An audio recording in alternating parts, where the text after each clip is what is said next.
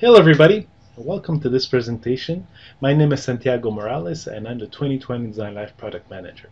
Today's presentation is going to be focusing on the latest functionalities of version 13.0. Very excited. If you have any questions throughout this presentation for me or for any member of 2020, make sure to ask them through the chat box. I think it's accessible through the bottom right hand corner of the web application. Okay? 2020 Design Live version 13. Extremely excited to present you the latest functionality, and I'll start off right away with a very important one called Design Live Share.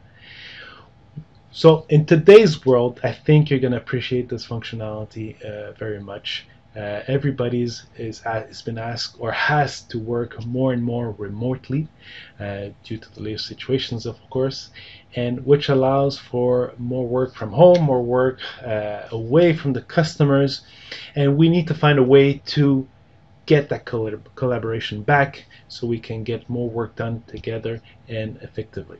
So this functionality allows the sharing of perspectives that you generate with 2020 Design Live with your customers. Okay, you'll be sharing a URL that a customer will be able to open through a mobile hardware device or from a desktop application, or then again an iPad. Okay, how is this done in 2020 Design Live? We'll take a look. But before, I'm gonna go over a few basic explanation of the application. Most of you are familiar with 2020 Design Live, but for those of you who are seeing this for the first time, this is 2020 Design Live. It's a CAD program that allows you the conceptions and the visualizations of your projects, which are the kitchen and bath project. In the center of your screen, you'll have the main area, which is the elevations and your floor plans. On the left-hand side, I'll have access to my catalogs. Again, 2020 Design Live application is a tool that allows you to import items from catalogs, whether they are local catalogs installed on your machine, or they're better yet items from the catalogs from the cloud catalog. Okay, here I have the cloud browser, which essentially does provide me access to all the catalogs that are available today in the cloud. Starting at the beginning here, I have all the ones starting by 2020. So these are all the generic catalogs offered in all flavors of the Design Live license, the foundation and the full one. So 2020 appliance, 2020 decorative items, 2020 frame cabinetry, frameless, sinks and faucet. And of course, if I have the full version of 2020 Design Live, I have access to all these cloud catalogs, whether they are cabinets, appliances, plumbing catalogs. These are now all accessible through the cloud. So very excited to have these all for you to play with. Okay, so cloud catalog access, elevations and floor plan, and on the right hand side I have my information box placement tool, and more importantly I have the cloud configurator. The cloud configurator is a very powerful tool that allows me the configurations of cloud items. So if you're playing with cloud cabinets, you can drag and drop them on the floor plan, and you'll be able through the cloud configurator to change the options of these items, whether you want to change the door styles, the material finish, the door pull, the pour finish. These are all capabilities that the cloud configurator allows you to do. Okay, a bit more on that throughout the presentation today. Okay, now going back to my feature that I like to demonstrate with you guys. So I have here a rendering of my kitchen that I've done previously, I just brought up. And in the Renders tab, right here, you'll notice that I have a new button called Design Live Share. So, how do I give this image to my customer? So through the Design Live Share, I have a little arrow pointing down. I click on the information box, and the first time I click on Design Live Share, this pop-up will appear. It gives me three options. One, of course, is to close by clicking OK, but the other two are fairly simple and very powerful. Open link will open a web page, which has opened on my screen here on the right hand side. So it opens up a web page with the URL. This URL you can grab, Control A, Control C, and paste it onto an email or a text message that you like to send to a customer. So the user will be able to paste this on his web browser and access the image that you just shared with him. Okay? So in real time, you'll be able to provide updates to his projects. Okay. For instance, if I set this aside, I click this OK, and I'd like to share a different perspective. Okay. So in this case, I've selected a different point of view. I want to show him the different angle of this kitchen. And once it's completed its rendering, I can click on the Design Live Share again, and this will update the content of the URL, meaning that the user will not receive another URL, but rather will be able to access the same URL without changing anything and have the image updated automatically for him. So you'll have the full power of selecting what specifically you'd like to share with your customer. Okay. Another use case, what this is useful for, is perhaps to further explore your collaboration with your customer. In this case, a customer might like to see different styles of cabinet or different finishes for his kitchen. Or in some cases, would like to experiment with a different color of island. Let's take a look at that. So for that, I'll select the capability of the cloud configurator. In this case, I'll select my island cabinets. My island cabinets are all selected, and I'll change the cabinets to something dramatically different. Let's go with something crazy like yellow. In this case, through the cloud configurator, I was able to select a few cabinets, set the finish of only these cabinets without changing the catalog from which they were pulled in. And for those of you who are playing or are accustomed to using local catalogs, this could be quite cumbersome. But the cloud configurator deals away with this problematic. So you're able to set or select just a few set of cabinets, and in this case, my perspective, the color of my cabinets have been changed to yellow. So if the customer wants to see this update, I click again on Design Live Share. This updates the URL content, and now my customer sees the yellow cabinets for its island and might not want to deal with you anymore. I'm just kidding. Cool. I think that rounds up the Design Live Share functionality, which I'm really excited to present to you today. So let me close this up, put it on the side, and set the color of my cabinets to white so that it'll be less problematic for my customer. On to my next functionality, which is 360 multi-point navigation. So a lot of you have been making use of this functionality in its early stage, which is a 360 panoramic image. And I'll just pull an example of what I'm talking about here.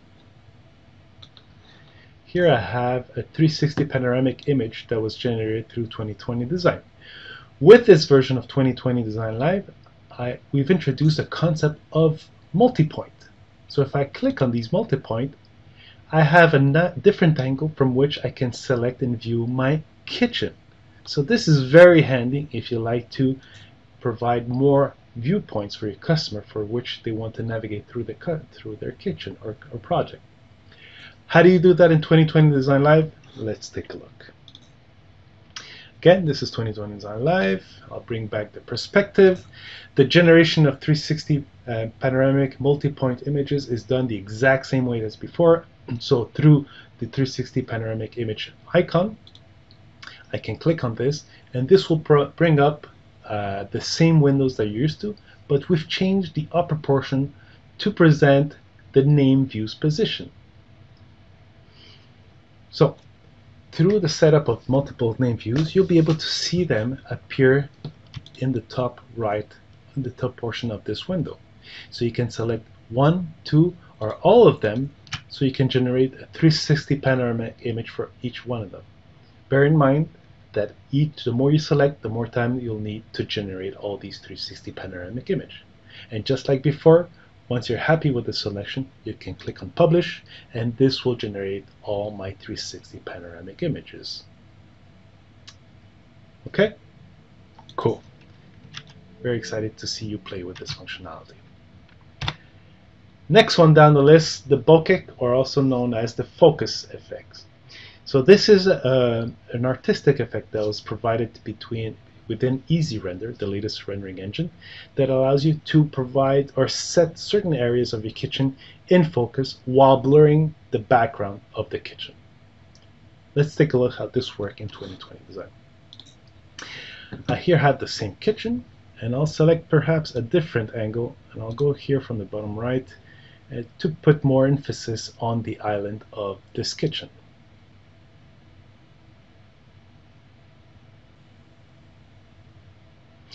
Alright, so I have here my kitchen, and what I'll do is I'll go into the Effects tab.